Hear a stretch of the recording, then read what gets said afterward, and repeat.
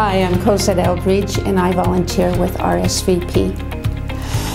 When I first moved back to Ely, I was retired for 2 years, and I needed to find something to keep me busy and challenged, and RSVP offered me this opportunity, and I took it, and I haven't regretted it.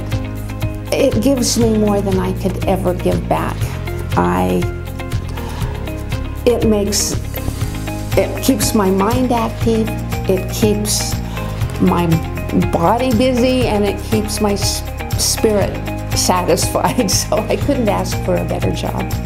I think the small communities, I worked in Las Vegas for years, dealing basically with the elderly people, and I saw their needs. It is even more so in an isolated area. I've had clients flown out on life flight and they did not have a way home, and because they don't have a support group in that small town. Their families have moved away. They've been there and worked there all their lives.